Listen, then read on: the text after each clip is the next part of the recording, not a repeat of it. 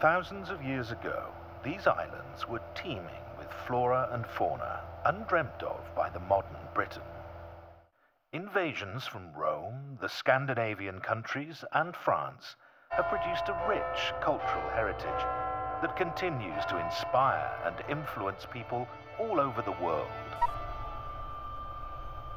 And yet, within the borders of our own lands, there appears to be much that our natural science has overlooked.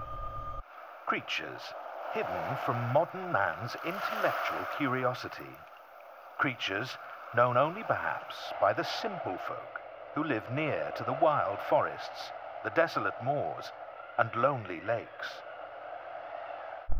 These mysterious animals are occasionally glimpsed or even encountered by the more educated, who recognize them as unclassified and undescribed specimens hitherto unknown to science.